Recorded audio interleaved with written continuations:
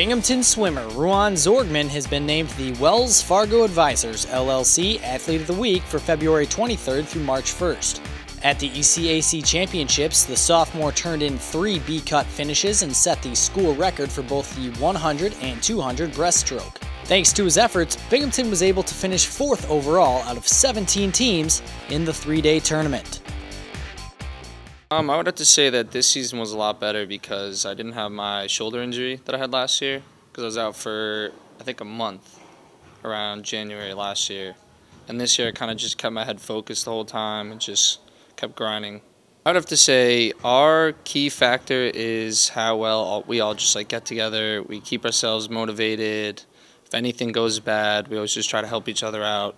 And I mean, it's kind of worked out very well for us. No matter where you are, what it is, if you have a good team behind you, supporting you, being there, it totally means a lot. It's a great difference.